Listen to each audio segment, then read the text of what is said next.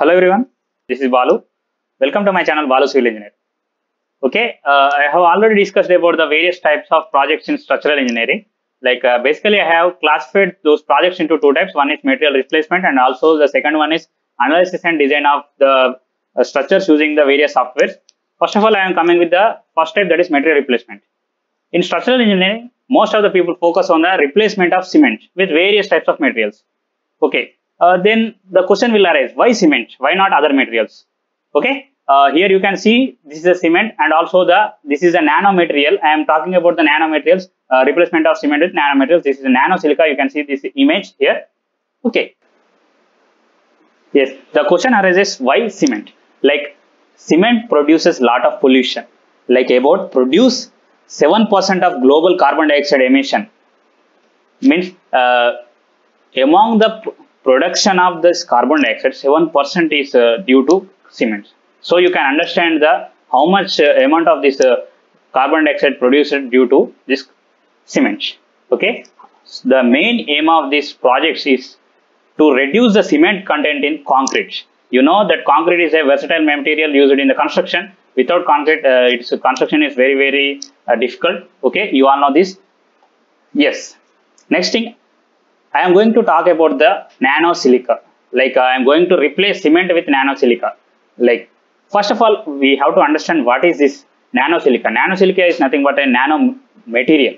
What is this nanomaterial or nanoparticles? We can call it as the particles which have at least one dimension, 1 to 100 nanometers are nanoparticles.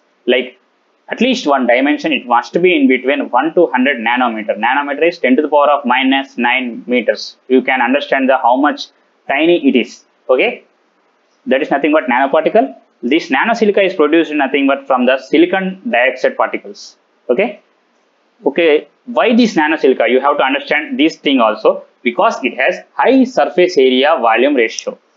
Due to this high surface area volume ratio, it will be occupying the pores or the space in the particles of the cement, so that it can decrease the permeability and also absorption, water absorption capacity, so that it can retain for long years, like a long life, and also have high durability.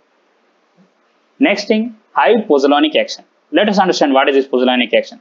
First of all, pozzolanas are siliceous or aluminous substances or a mixture of both. Then what is this pozzolanic action is? The reaction between pozzolanas and calcium hydroxide to form substances with properties of cement is known as pozzolanic action. Okay, one thing you have to remember, this is not just a part of the reaction in cement. Don't think this pozzolanic action is apart from the cement. It is apart from this. This is a basic reaction which occurs in cement only.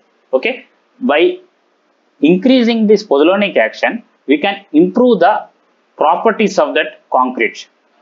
We can improve the permeability, mechanical properties like split tensile strength, and also compressive capacity. All these things are improved due to high pozzolanic action. This pozzolanic action can be improved by nanosilica. That's why we are using nanosilica. And also, you know that pore filling capacities, the pores or the gaps which are in the concrete, it will be filled by this nanosilica, so that it can decrease the permeability. Okay, you know what is permeability? Permeability is the property of material to flow water through it, or any fluid through it. Okay, here you can see, because of these properties, it decreases water absorption, capillary absorption, and permeability. Okay, whatever I have discussed. Okay, next thing, here you can see what happens when nanosilica is added to concrete.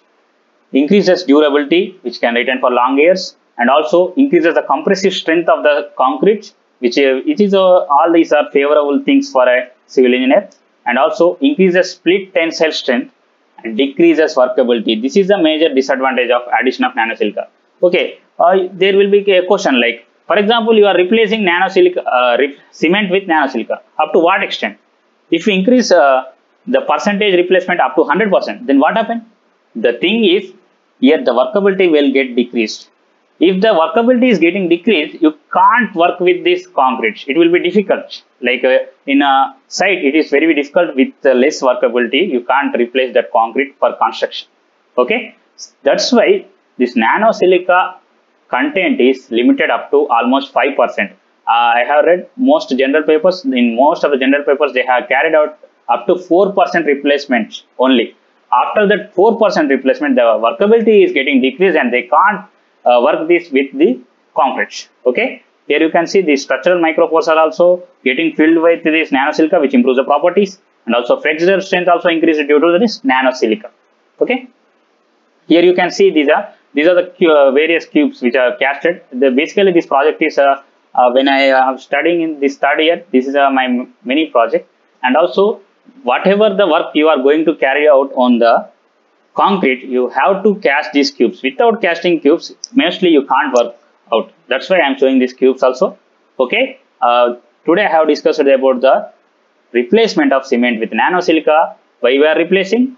To decrease the content of cement in concrete, so that the pollution which is caused due to cement will decrease. Okay.